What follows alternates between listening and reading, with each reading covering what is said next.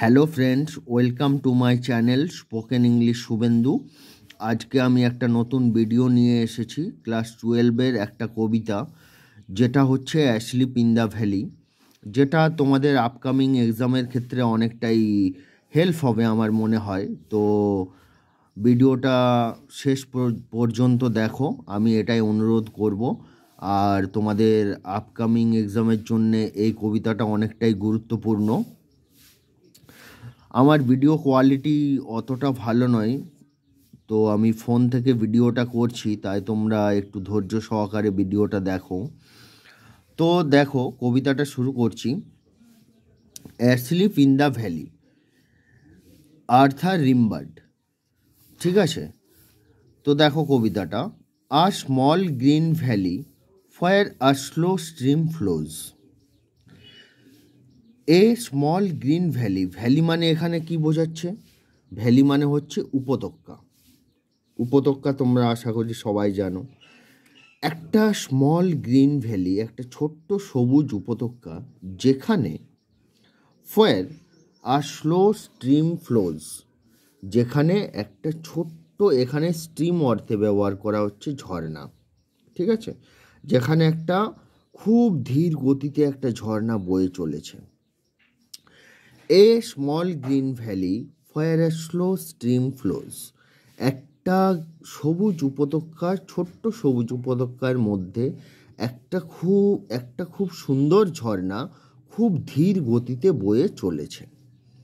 প্রথম লাইনটা হয়ে গেল। দ্বিতীয় লাইন হচ্ছে and leaves long strands of silver on the bright গ্রাস। এটার মানে কি?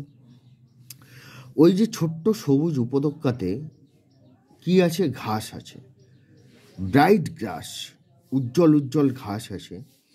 সেই ঘাসের উপরে ওই ঝর্ণাটা বা ছোট্ট নদীটা বয়ে চলেছে, যেটাকে মনে হচ্ছে যে ঘাসের ওপরে যেন একটা রূপলি ফিতা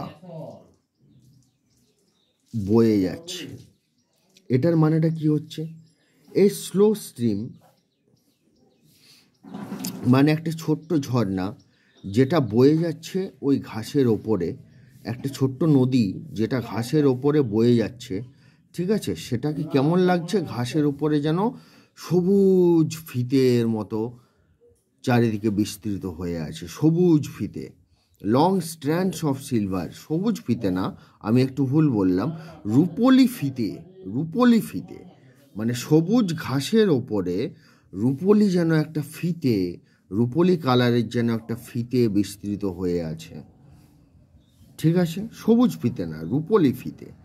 long strands of silver on the bright গ্রাস, মানে ওই যে ছোট্ট নদীটা, স্লো স্ট্রিমটা ধীর গতিতে বয়ে যাচ্ছে, যেটা ঘাসের ওপরে মনে হচ্ছে যেন একটা সবুজ, যেন একটা রূপলি ফিতে বিস্তৃত হয়ে বয়ে যাচ্ছে, এটাই বলতে চাইছে।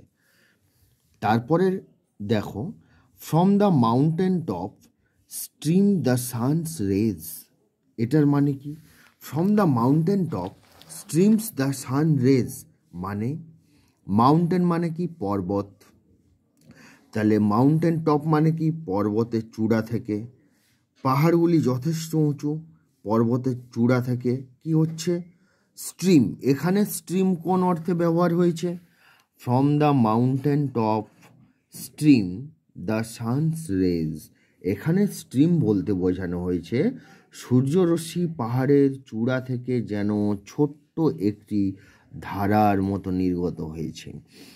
ঠিক যেমন স্লো স্ট্রিমটা ফ্লো হয়েছে, ঠিক আছে, ওই ব্রাইট গ্রাসের ওপরে, ঠিক তেমনি মাউন্টেন টপ মানে পাহাড়ের উঁচু জায়গা থেকে, উঁচু পাহাড়ের একদম টপ জায়গা থেকে, টপ মানে পাহাড়ের শীর্ষ থেকে একটা কি হচ্ছে?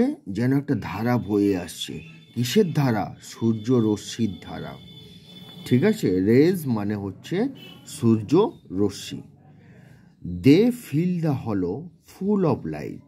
হলো মানে কি? হলো মানে হচ্ছে ফাঁকা জায়গা, ফাঁকা স্থান। তাহলে দে মানে এখানে কারা বোঝাচ্ছে? তোমরা বলো তো ফ্রেন্ড, দে মানে বোঝাচ্ছে সানস রেজ, সূর্য রশ্মি, ঠিক আছে। দে ফিল দ্য হলো ফুল অফ লাইট, এই সূর্য রশ্মিটা এই যে উপত্যকার সমস্ত ফাঁকা জায়গাকে কি করছে, আলোতে পরিপূর্ণ করে দিচ্ছে, ঠিক আছে।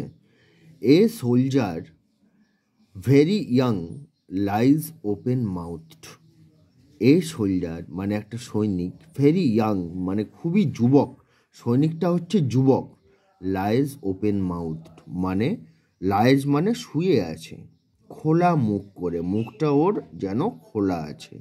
এ পিলো, পিলো মানে কি, বালিশ। এ pillow made of fun beneath his head, এটা দেখো ভিডিও কোয়ালিটি একটু প্রবলেম হচ্ছে।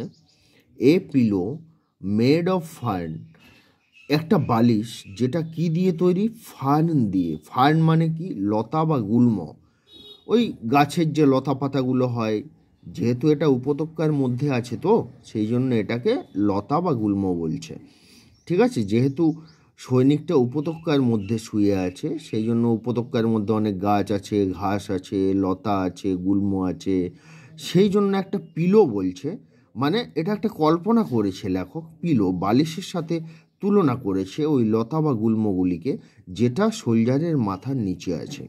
তাহলে এ pillow made of fun beneath his head, ঠিক আছে। এ pillow made of fun beneath his head, একটা বালিশ যেটা ফার্নের তৈরি, সেটা বিনিথ মানে নিচে, হিজ হেড, হিজ মানে কার, সোলজারটার, সোলজারের মাথার নিচে একটা বালিশ রাখা আছে। অ্যাসলিপ মানে ঘুমন্ত, স্ট্রেচড, অ্যাসলিপ মানে ঘুমন্ত, স্ট্রেচড মানে বিস্তৃত ছিল, ঠিক আছে। In the heavy আন্ডারগ্রোথ, in the heavy আন্ডারগ্রোথ মানে কি ফ্রেন্ডস, আন্ডারগ্রোথ মানে ঘাস বা গুল্ম যা প্রচুর পরিমাণে উপত্যকাতে জন্মায়, ঠিক আছে। তাহলে ওই যে সোলজারটা, সোলজারটা কি হচ্ছে, স্ট্রেচড ইন দ্য হেভি আন্ডারগ্রোথ, দেখো এখানে কি বলছে, স্ট্রেচড ইন দ্য হেভি আন্ডারগ্রোথ মানে হচ্ছে সৈনিকটি খোলা আকাশের নিচে ফার্নের তৈরি বালিশ যেটা আছে তার মাথার নিচে এবং ঘাসের বিছানায় যেন ঘুমিয়ে আছে, ঠিক আছে। পেল in his worm green San soaked bed, পেল হয়ে গেছে, পেল মানে ফ্যাকাশে, সৈনিকটার শরীর, সমস্ত শরীর যেন ফ্যাকাশে হয়ে গেছে, যেন না ফ্যাকাশে হয়ে গেছে। In his worm green San soaked bed, ওই যে বিছানাটা, বিছানাটা কিসের তৈরি, ঘাসের তৈরি, ফার্নের তৈরি, ওই বিছানার মধ্যে সৈনিকটি যে শুয়ে আছে সেটা কি, সেটা হচ্ছে ওই যে সৈনিকটা বিছানার মধ্যে শুয়ে আছে, অ্যাসলিপ স্ট্রেচ না, পেল in his worm green San soaked bed মানে ওই বিছানার মধ্যে যে সৈনিকটি শুয়ে আছে, ঘাস এবং ফার্নের বিছানার মধ্যে যে সৈনিকটি শুয়ে আছে সে কিন্তু ফ্যাকাশে হয়ে গেছে, ফ্যাকাশে কেন, সূর্যের উত্তাপে।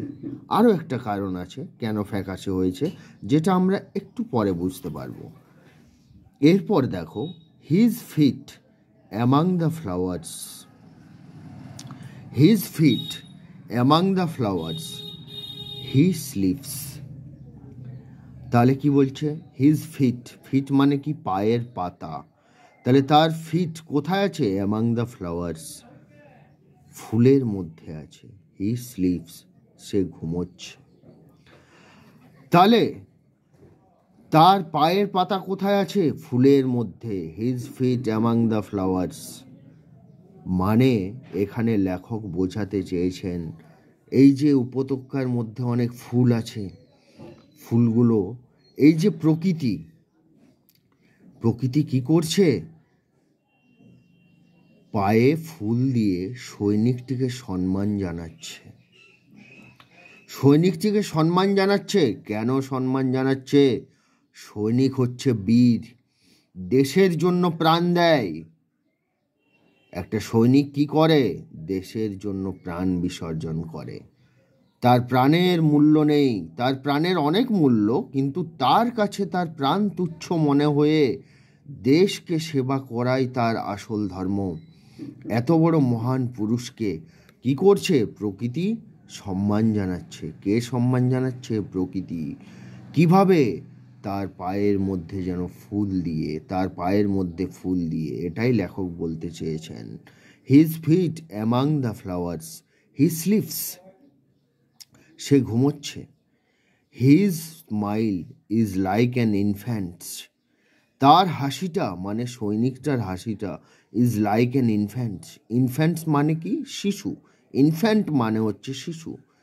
তার হাসিটা একটা শিশুর মতো, জেন্টেল, ভদ্র, সহজ সরল, উইদাউট গাইল। গাইল মানে কি জানো ফ্রেন্ড? ছলনা। গাইল মানে ছলনা। দেখবে অনেকে আমরা হাসি যার মধ্যে অনেকেই ছলনা থাকে। আমরা অনেক সবসময় হেসে থাকি, কিছু কিছু সময় হেসে থাকি যেটা আমরা অ্যাক্টিং করি, আমাদের মধ্যে ছলনা থাকে।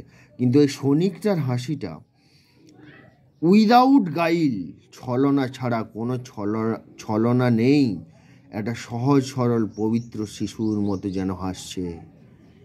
আর নেচার কিপ হিম ওয়ার্ম, হি মে ক্যাচ কোল্ড। লেখক কবিতাকে বলছে, লেখক এই কবিতাতে প্রকৃতিকে বলছেন। কি বলছেন? দাঁড়াও, আমার একটু ভিডিও কোয়ালিটি একটু খারাপ হচ্ছে। তো দেখো, আর নেচার, লেখক প্রকৃতিকে বলছেন কিপ হিম ওয়ার্ম। হিম মানে কে? The soldier. Keep him worm, তাকে একটু উষ্ণ রাখো। হি মে ক্যাচ কোল্ড, তার ঠান্ডা লেগে যেতে পারে। তাহলে লেখক সৈনিকদের নিয়ে কতটা ডিপলি ভেবেছেন সেটা দেখো তোমরা। The humming insects don't disturb his rest. Humming মানে গুনগুন করা, ইনসেক্টস মানে পতঙ্গ। পতঙ্গ সবসময় কি করে? গুনগুন একটা আওয়াজ করে। The humming insects don't disturb his rest. গুনগুনকারী পতঙ্গগুলো তার বিশ্রামকে ডিস্টার্ব করছে না। মানে পতঙ্গগুলোও সৈনিককে কতটা রেসপেক্ট করছে। সৈনিকটা যে ঘুমিয়ে আছে তাকে তারা ডিস্টার্ব করছে না। মানে ইনসেক্টগুলোর মধ্যেও কতটা রেসপন্সিবিলিটি কবি দেখিয়েছেন, সেটা আমাদের ভাবার বিষয়। Humming insects don't disturb his rest. গুনগুনকারী পতঙ্গগুলো কি করছে? Don't disturb his rest. সৈনিকটির বিশ্রামকে কোনো রকমভাবে ডিস্টার্ব করছে না। কেন ডিস্টার্ব করছে না? এর পরের দুটো লাইনে আমরা বুঝব। হি স্লিপস ইন সানলাইট, সে ঘুমোচ্ছে সূর্য রশ্মিতে। One hand on his breast, একটা হাত তার বুকের মধ্যে আছে, বুকের ওপরে আছে। At peace, he slips in Sunlight, one hand on his breast, at peace. সে বুকে একটা হাত রেখে শান্তিতে ঘুমোচ্ছে। In his side there R two red holes, তার একটা সাইডে দেয়ার আর টু রেড হোলস, দুটো লাল ক্ষত আছে। রেড হোলস কেন বলল? হোলস মানে গর্ত, তার শরীরে দুটো গর্ত আছে। লাল কেন বলল? রক্ত। তার মানে সৈনিকটা গুলিতে আহত হয়েছে, আহত হয়ে প্রাণ বিসর্জন করেছেন দেশের জন্য। In his side there R two red holes, ঠিক আছে? এক পাশে, শরীরের এক পাশে বা বুকের এক পাশে তার দুটো গর্ত আছে। গর্তগুলো কেমন? রেড। রেড কেন বলছে? রক্তের জন্য। রক্ত কেন হলো?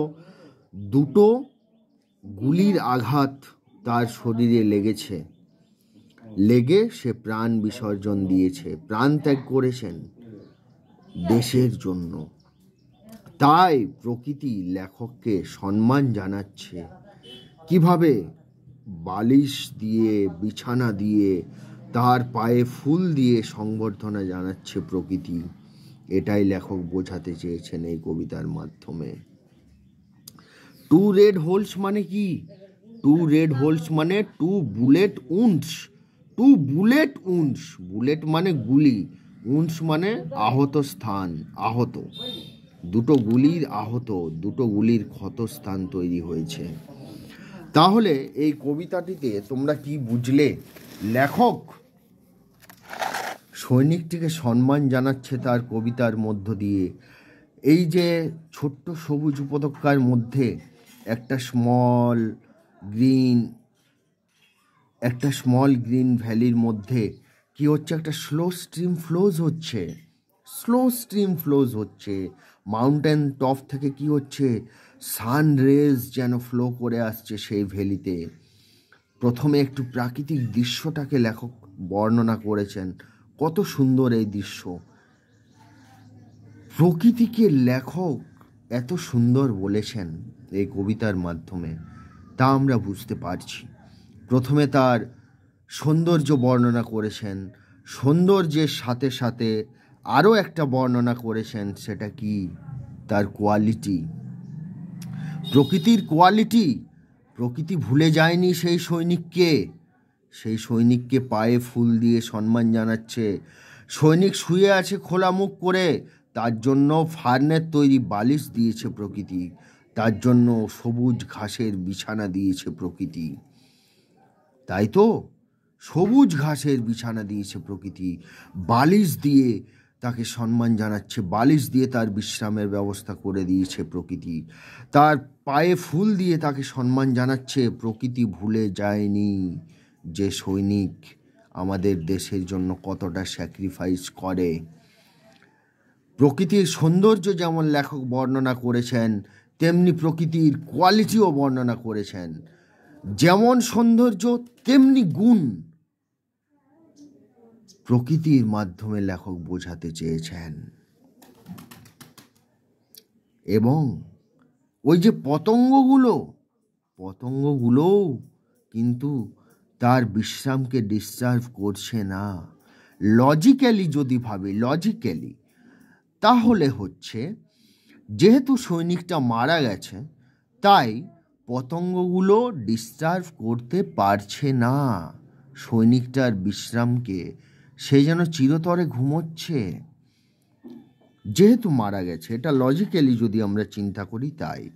কিন্তু যদি আমরা একটু ইমোশনালি চিন্তা করি, তাহলে আমরা বুঝব পতঙ্গগুলো সৈনিকের বিশ্রামকে ডিস্টার্ব করছে না, মানে কতটা রেসপেক্ট করছে সৈনিকটাকে, সেটা ভাবার বিষয়। তো এই ছিল আমাদের কবিতা।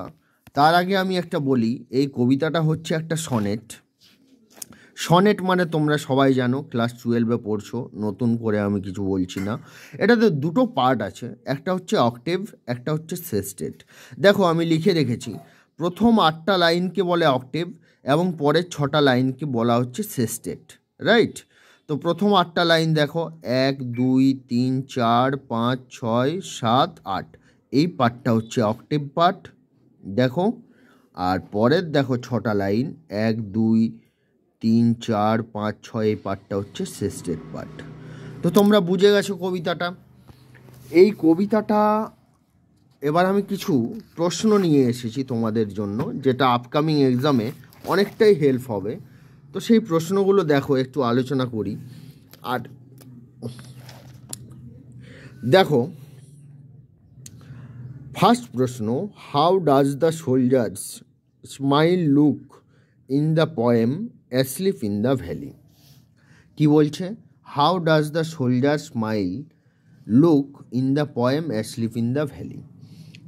তাহলে সোলজারের হাসিটা কেমন দেখাচ্ছে asleep in the valley কবিতাতে? The soldiers smile look like an infant gentle without গাইল। সোলজারের হাসিটা সহজ সরল শিশুর মতো ভদ্র, ছলনা ছাড়া বোঝাচ্ছে। নেক্সট প্রশ্ন, হোয়ার are the fit of the soldier in the poem asleep in the valley? সোলজারের পায়ের পাতা বা পাগুলি কোথায় আছে কবিতার মাধ্যমে, এই কবিতাতে কোথায় আছে? The fit of the soldier R among the flowers, যেটা আমরা একটু আগেই পড়লাম। নেক্সট প্রশ্ন, where does the stream live long stands of silver. কোথায় স্ট্রিমটা মানে ঝর্ণাটা বা ছোট্ট নদীটা যেন রূপলি ফিতের মতো বিস্তৃত ছিল? কোথায়? ব্রাইট গ্রাসের ওপরে। The stream leaves long strands of silver on the bright green glass. Next প্রশ্ন, why is the nature asked to keep the shoulder worm? Nature is asked to keep the shoulder worm because he May catch cold. এখানে লেখকের চিন্তা হচ্ছে সৈনিকটার যদি ঠান্ডা লেগে যায়, সেই জন্য নেচারকে বলছেন তাকে একটু উষ্ণ রাখো। হোয়াই ইজ দ্য সোলজার পেল? দ্য সোলজার ইজ পেল বিকজ হি ইজ ডেড। সৈনিকটা তো মৃত, সৈনিকটা মৃত ছিল, সেই জন্যই পেল। এটা লজিক্যালি ভাবো। দ্য সোলজার ইজ পেল because he is dead. Next প্রশ্ন, the humming insects don't disturb his rest. Why? দেখো, the humming insects don't disturb his rest because he is no more alive. Logically ভাবো, এখানে logically ভাবতে হবে। The humming insects don't disturb his rest. কেন? কেন গুনগুনকারী পতঙ্গগুলো সৈনিকের বিশ্রামকে disturb করছে না? কেন? তার কারণ হচ্ছে সৈনিকটা মৃত, সৈনিকটা আর জীবিত নেই। The humming insects don't disturb his rest because he is no more alive. Next প্রশ্ন, what suggests that the soldier is dead? সৈনিকটা যে মৃত হয়ে গেছে সেটা এই কবিতার মধ্যে আমরা কিভাবে বুঝতে পারছি? কি সাজেস্ট করছে যে সোলজারটা মৃত? কি বলো তো? দ্য টু রেড হোলস বা two bullet wounds, the two red holes on the side of the soldier suggests that he is dead. অথবা তোমরা বলতে পারো the two bullet wounds on the side of the soldier suggest that he is dead. Next প্রশ্ন, what feels the হলো full of light? একদম সহজ question. The Sans raise feel the হলো full of light. Next, where does the soldier rest his head? The soldier রেস্টস his head on a pillow made of fern. এটা তোমরা বুঝে গেছো। Next, অ্যাশলিফ in the valley, যেটা আমার প্রথমে বলা উচিত ছিল, যেটা বলা হয়নি। এটা কেমন টাইপের একটা কবিতা? কেমন টাইপ না, এটা কবিতাটা কি নিয়ে? ঠিক আছে, এটা হচ্ছে anti war lyric. অ্যাশলিফ in the valley is an anti war lyric. মানে অ্যান্টি ওয়ার মানে কি? অ্যান্টি মানে বিপরীত, যুদ্ধের বিপরীত। লেখক যুদ্ধ চায় না, anti war lyric. So that's all for today. আশা করি তোমাদের ভিডিওটি ভালো লেগেছে। ভালো লাগলে অবশ্যই একটা লাইক দিও, চ্যানেলটিকে সাবস্ক্রাইব করো। Thank you.